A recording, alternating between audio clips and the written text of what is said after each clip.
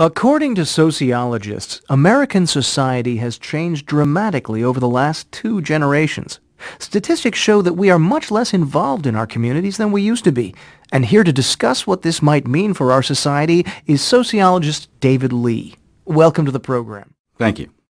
First of all, can you summarize the issue for us? Well, as you say, Americans in the United States, they are less involved in their communities than they were in, say, 1960. There's less participation all around. We get together a lot less, even with friends. Can you give us some examples? Well, one statistic that comes up a lot is membership in the PTA, the National Parent-Teacher Association. In the 1950s, almost half of parents with children under 18 were members of the PTA. They got together and attended meetings and raised money for their children's schools. Well, membership in the PTA went from 50% in the 50s to under 20% in 1995.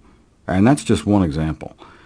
The number of people who attend other kinds of public meetings about local affairs, such as, improving bus service or crime in the neighborhood, has gone down by about 60%.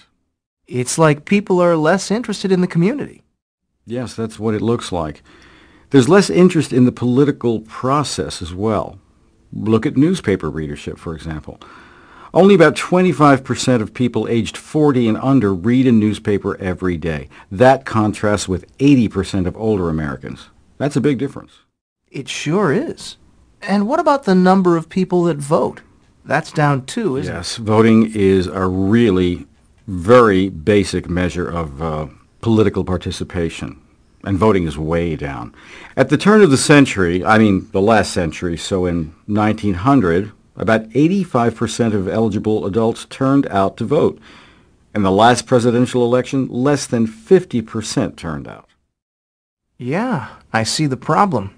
But you're talking about political involvement and involvement in local organizations. But what about our social lives? You mentioned that we socialize less as well? Yes, we socialize less than we used to. In the 1950s, people had friends over to dinner more often. They visited their neighbors more often.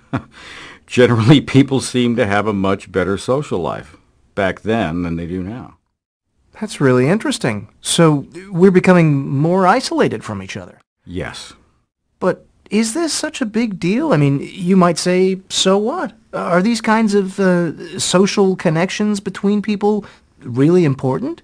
These days we have the telephone, we have the internet. Yes, the telephone has replaced face-to-face contact a lot, but informal social connections are actually very important. Why? There's a high correlation between social connections in a community and crime, for example. The more people know one another's name in a community, the less crime there is. I suppose that makes sense. Everybody knows who you are. Yep. And people living in communities where there are a lot of social connections tend to live longer.